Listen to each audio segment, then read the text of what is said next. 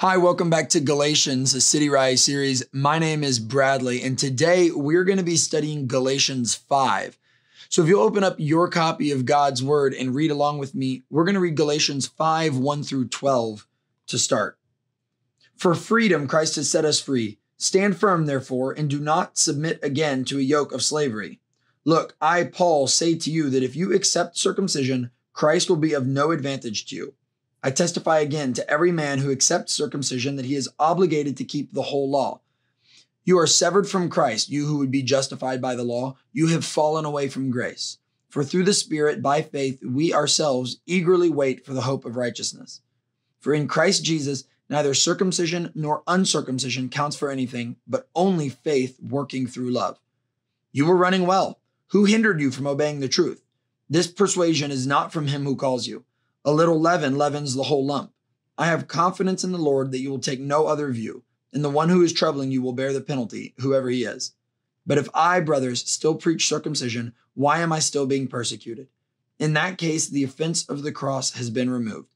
I wish those who unsettle you would emasculate themselves.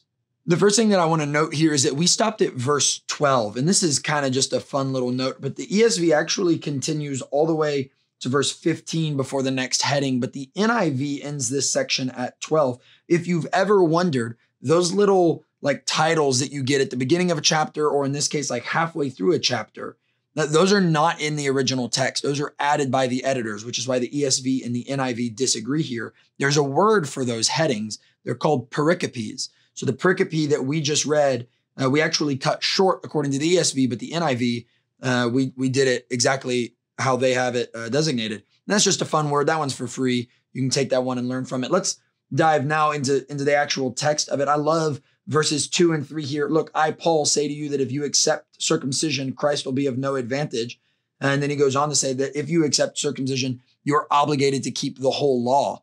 And this is just a really important reminder and a powerful message from Paul to the Galatians that the law is not this evil, horrible thing, but it is not as powerful as Christ. It's not as powerful as Christ's death and resurrection. And so when you lean on the law, you lean away from Christ. If you imagine being in the middle of the law and of Christ, you can only lean one way. And Paul's kind of saying you're allowed to lean on the law, but the law is not going to hold you the way Christ will. And that's not even what the law was designed to do. Another thing that I love is verse 7. You were running well. Who hindered you from obeying the truth? Man, the truth is that what you and I are called to do is to run the race well. The race in this instance is obviously our lives, and we're supposed to run it well. And we could probably disagree and split hairs on exactly what that looks like in every instance of our lives. But when we as people think, man, what am I supposed to do with my life? What am I called to do? Really, it's an important reminder for us that the ultimate calling on our lives from God is to run the race and to run it well. Not to ease up in the last mile, not to go really hard at the beginning and then take it easy, but just to run the race well all the way through. And it sounds easy, but as we all know, that's a really challenging task. Also, in verse 9, I love this. I'm going to pull it up here. A little leaven leavens the whole lump. This is I feel like this is the old-timey version of a bad apple spoils the bunch, right? A little leaven will leaven the whole lump. If you add a little bit of yeast to dough, all of the dough will rise. That's what yeast does. In this case, the leaven is a bad thing. And in verse 11, in verse 10, Paul says, I have confidence that you will agree in that whoever is troubling you, whoever it is that is leavening the lump, that they are going to face the consequences of this from God. We're really quick to jump over this, but I think this is worth noting. A little leaven will leaven the whole lump. A little bit of gossip will ruin the whole group. A little bit of hate will tear apart an entire team. We all of the dough, the entire lump faces the consequences of the leaven, but it is only the one who leavens. It is only the one who gossips. It's only the one who hates that immediately faces consequences from God. And finally, in verse 12, this is just another one that's for free. This is another fun one. I wish those who unsettle you would emasculate themselves. I'm also going to read this in the NIV. I think this is a little bit more graphic of a translation. As for those agitators, I wish they would go the whole way and emasculate themselves. Obviously, on the topic of circumcision, I'll leave it up to you to figure out what he means when he says go the whole way and emasculate themselves. But this is serious, that this is the level at which Paul takes this topic. This is not just a like, oh, you disagree, I disagree, whatever, we disagree, agree to disagree. No, Paul is saying like, I wish they would physically harm themselves for the things that they're doing. It is so vile, so evil, and so wrong. I often wonder if we, in our context, in the modern day, if we treat the gospel with the same severity that Paul did. I know that I don't. And so this is an important reminder just how serious Paul takes the gospel, and thus just how serious you and I should take the gospel. We've got a couple questions for you now to discuss in your group, and they'll be on your screen.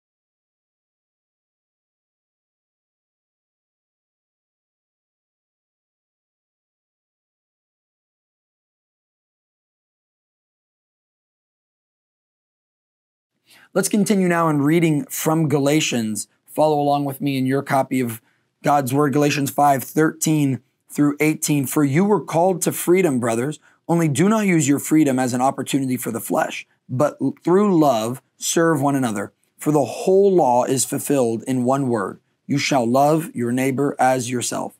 But if you bite and devour one another, watch out that you are not consumed by one another. But I say, walk by the Spirit, and you will not gratify the desires of the flesh. For the desires of the flesh are against the Spirit, and the desires of the Spirit are against the flesh. For these are opposed to each other to keep you from doing the things you want to do. But if you are led by the Spirit, you are not under the law. There's just a couple things that I really love in this section. The first one we find in verse 13. You were called to freedom, brothers. Don't use this freedom as an opportunity for the flesh, but through love serve one another. Freedom is an amazing thing. It's one of the things that we value the most as Americans. And we have freedom from God through Jesus Christ. And that's a beautiful thing and an important thing.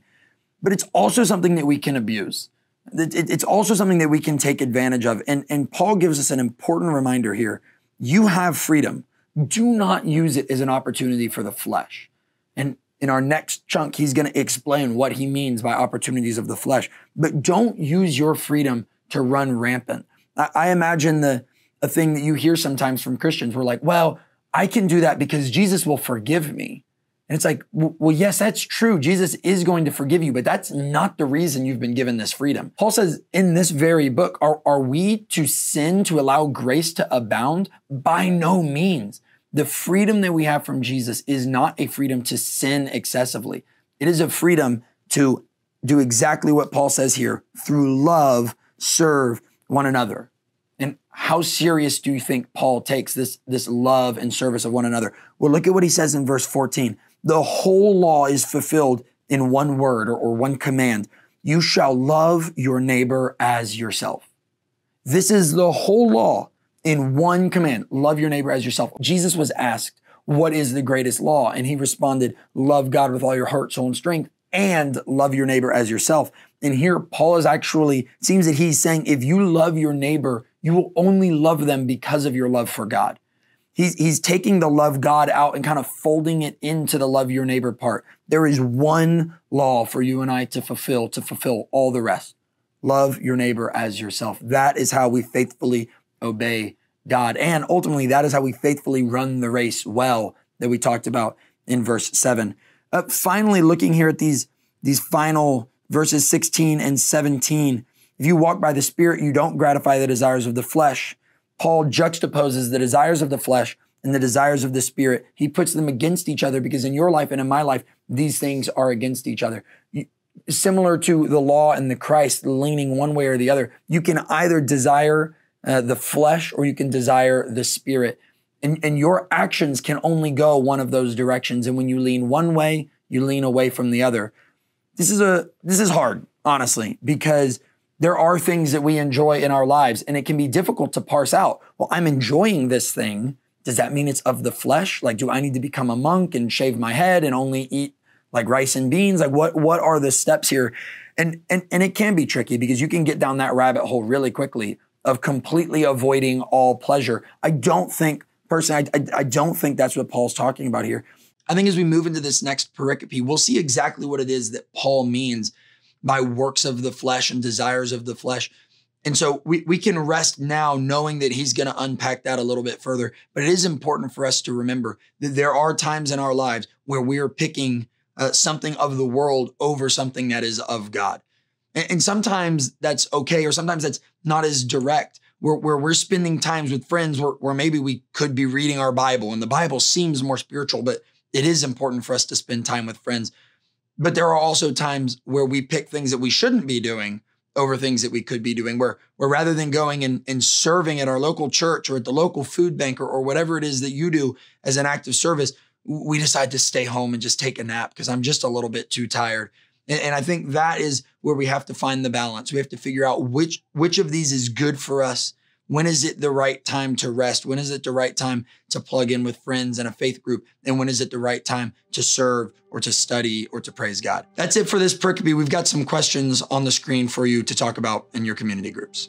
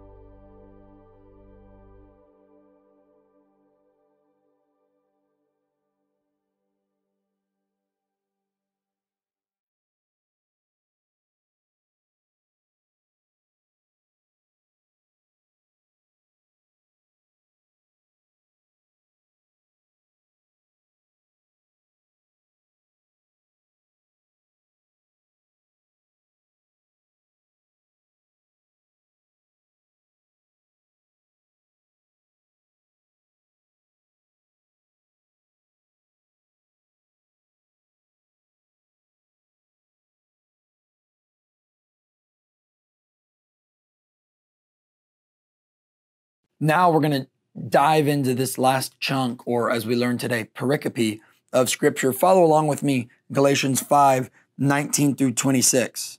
Now the works of the flesh are evident: sexual immorality, impurity, sensuality, idolatry, sorcery, enmity, strife, jealousy, fits of anger, rivalries, dissensions, divisions, envy, drunkenness, orgies, and things like these. I warn you, as I warned you before, those who do such things will not inherit the kingdom of God.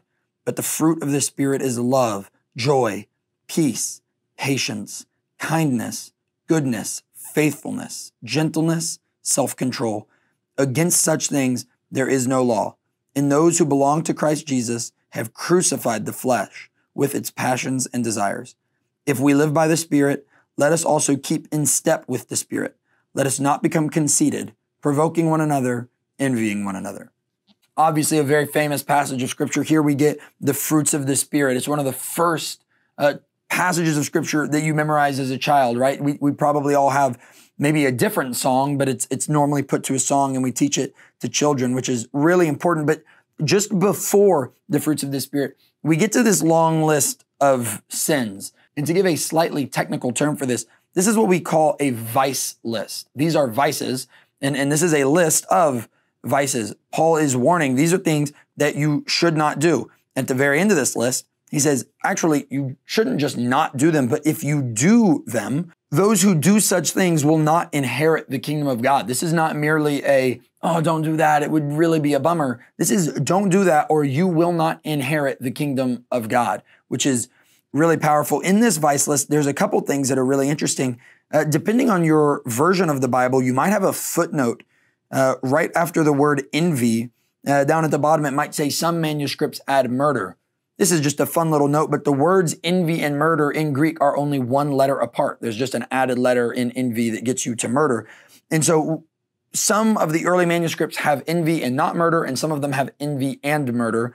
That is why we leave murder out. It seems what happened was that a scribe was writing envy and then looked at envy again, realized that he had just written envy, but added murder because it looked like murder. Who knows? But that's why murder gets left out. It's probably not in the original text, but it does get added in some translations. Another thing in the original language that I think is really fun is the word witchcraft or sorcery, depending on your translation.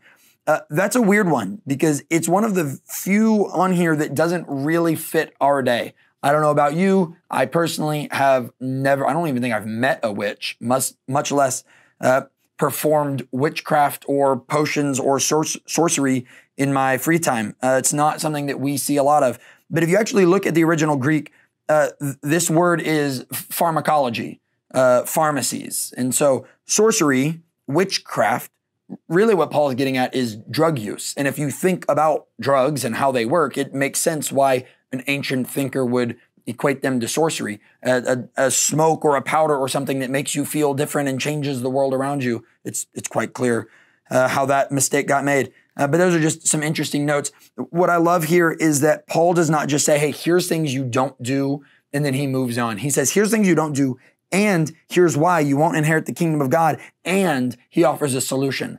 Here's your vice list. If you do these things, you don't inherit the kingdom of God. So you don't want to do these things. So Paul, what do you want me to do? Well, here's what I want you to do. I want you to have the fruit of the Spirit. Fruit we see throughout the Bible as being used to mean works, because a tree produces fruit, and a tree only produces the fruit that is of its kind. What I mean by that is that if I plant an apple seed, I would not expect that tree to grow oranges because it's an apple tree, and apple trees grow apples.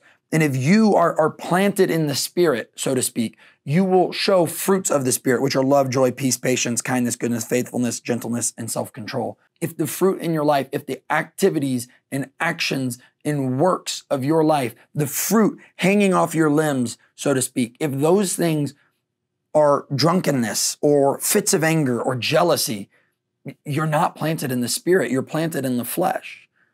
But if the actions of your lives involve peace and joy, self-control and gentleness, that's a good thing. You're planted in the Spirit.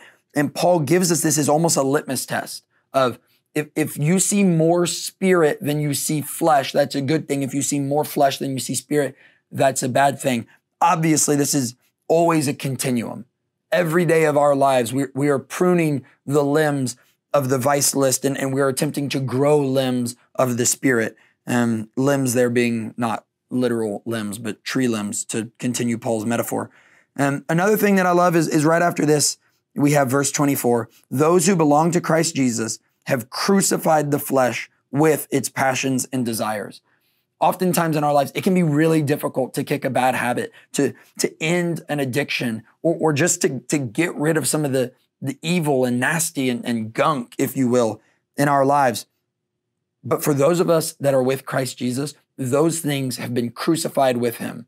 When Christ went to the cross, your enmity, your sexual immorality, your strife and jealousy and fits of anger, those things went to the cross with Christ, and they went into the grave with Christ, and they did not come back out on the third day. And I just love that reminder, the way that Paul is, like, in a very roundabout way, he's just giving you the gospel one more time. This is what it means to be a Christian. For your sins, for your passions, your earthly desires, they have died with Christ. Finally, if we live by the Spirit, let us also keep in step with the Spirit. This is a beautiful phrase. I love this in the original Greek. It really just means to march with the Spirit, not just walk alongside, but to be in step, in tempo. Every step along the way that you take, you're with the Spirit, never deviating and never going off of that tempo. And then finally, let us not become conceited, provoking one another, envying one another. That's a hard one, because I know in my life, a lot of times when I've taken big leaps in my faith, it's been very easy for me to want to boast in those things, which is hilariously oxymoronic. But I want people to be proud of me, of the things that I've accomplished, of the ways that I've changed. Paul here is saying, hey, it's great when you're able to trim the vices and to grow fruits of the Spirit, but don't be conceited. Don't provoke one another, meaning if you have some fruits of the Spirit and you know someone who doesn't, don't provoke them. And on the flip side, if you don't have a fruit of the Spirit and someone in your life does, don't envy them. Don't look at them and go, man, I wish I was that way. I wish I could do that. Why are they that way and I'm not? I think what Paul wants us to do is to just recognize that some of us are further along in our journey, or maybe just further along in certain areas than others. This is not a race that is a competition. When Paul said in verse 7 to run the race well, he's not meaning that you and your community group sitting next to people, that you're trying to beat them to the finish line. That's not the goal. The goal is to just run the race well. Some people started earlier than us in the race. Some people started later than us, but are faster runners. There's no need for us to boast in our position in the race, just as there's no reason for us to look at those beyond us and to be worried about their position in the race. Because our job is not to win the race, it's to run the race well. Here's a couple questions for your community group to talk through.